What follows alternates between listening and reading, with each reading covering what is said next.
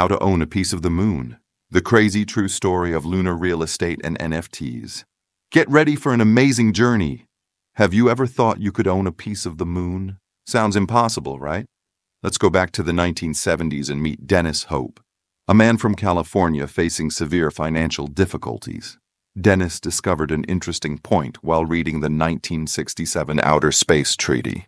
The treaty stated that no country could claim ownership of the moon or other celestial bodies. But what about individuals? Dennis had a Eureka moment.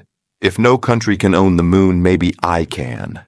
To test his theory, Dennis filed a claim for the moon at the San Francisco County Court. The court, probably amused, filed the document. Do you believe people actually bought pieces of the moon? With the court's approval, Dennis founded the Lunar Embassy and began selling lunar land. He provided each buyer with a charming ownership certificate. People actually started buying pieces of the moon. Can you believe Tom Cruise owns lunar land? The star of Top Gun is now the star of Top Moon. So, who actually bought this lunar land?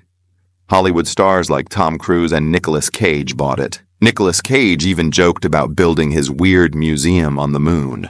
But soon, people began to question the legitimacy of these sales. Was it all a big scam?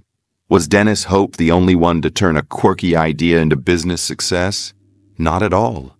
Let's explore other speculative investments. Alex 2's $1 million homepage, the Brooklyn Bridge scam, and the pet rock craze. These are all examples of people investing in essentially worthless things. What can we learn from these speculative bubbles? Speculation and hype can cause values to skyrocket. At the peak of the Dutch tulip mania, a single tulip bulb was worth as much as a house. But the market soon collapsed, leaving many bankrupt.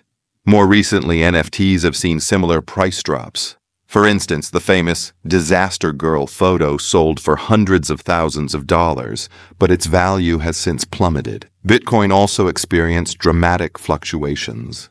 In late 2021, Bitcoin soared to nearly $60,000, but later crashed, causing significant losses for many investors.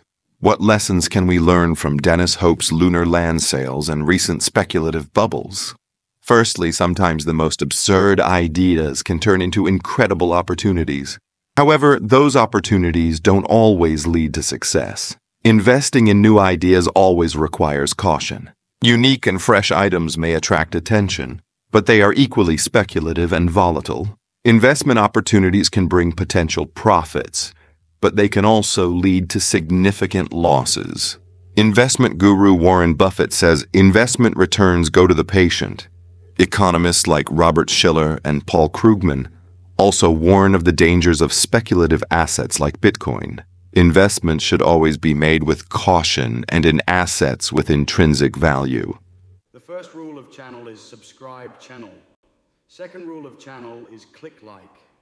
This channel will make you smart.